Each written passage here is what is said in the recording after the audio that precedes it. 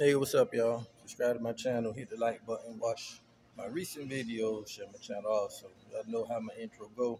All right, this is my weekly Cash App update, my Cash App portfolio. Right now I'm at $53,845.65, up $403.77 today.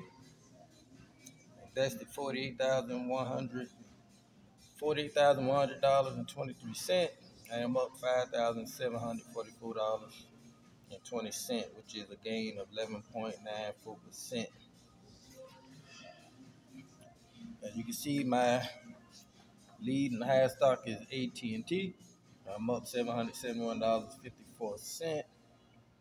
Following ticker IIPP, Innovative Industrial Properties, up $598.27. Followed with 3M, up $523.31. And one of my favorite REITs, man, AGNC, paid 12 cents a month, $389.97.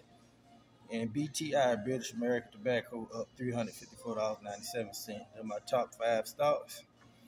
As far as the gains, scroll on through it, man. You can check some of this out. This portfolio, I got a lot of buy and hold stocks. I don't really trade these. These some good companies that I'm invested in. I just buy them, hold them, collect the dividend, and reinvest them. I'm about to show you my bottom feeders, my bottom or my worst 5 stocks, should I say. All right, this well I am in the negative at stars right here with Camping World. Not down a whole lot, but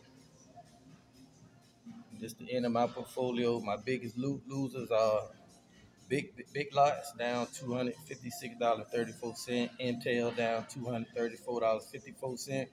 That's a long-term hold anyway, so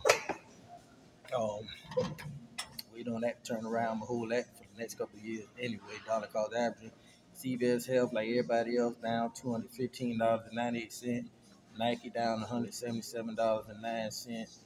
And then Wendy's, I'm down $101.84. So they're my top 5 losers. Then with Dollar General down 96.29, UPS 73.78, then Orion Office REIT $65, and Albemarle at 61.42. But everything looking up, man. All stocks gonna go up once they start cutting them interest rates. So we'll see what it do, man. Just want to show y'all this portfolio here for motivation. Not for no capping or nothing, man. I'm gonna make this to a quick short too, because some people don't like to watch videos. But I'm out, signing off. Go get your money.